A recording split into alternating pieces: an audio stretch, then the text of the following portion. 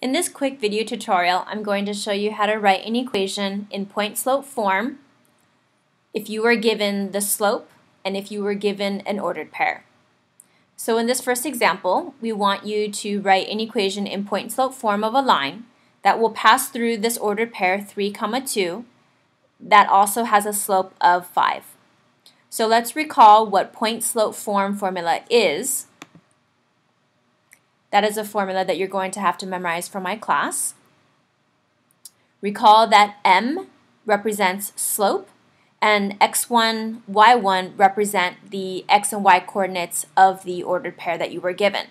So now go ahead and substitute those values in.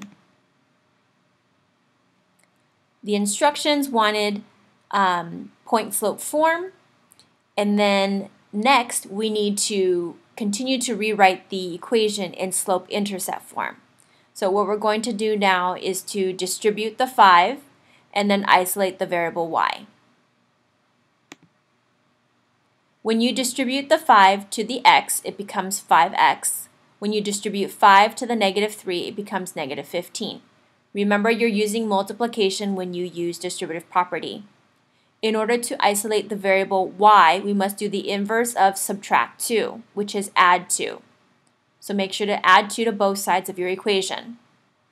Finally, in slope-intercept form, your equation is y equals 5x minus 13.